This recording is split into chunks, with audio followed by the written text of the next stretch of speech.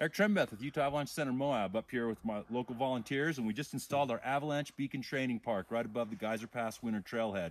This is a great resource that we're really fortunate to have here. As soon as you get up and start heading out on your ski tour, you can stop right here and practice your beacon skills on your way up. Basically, you're going to encounter this sign with this box here, and you're going to open this Pelican kit on top. There's another box inside that you're going to open up.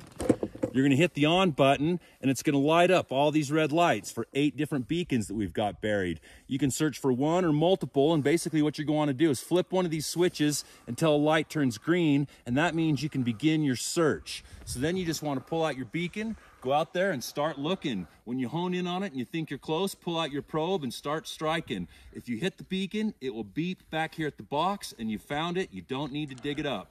Once again, it's great to practice and do it on your way up the trail.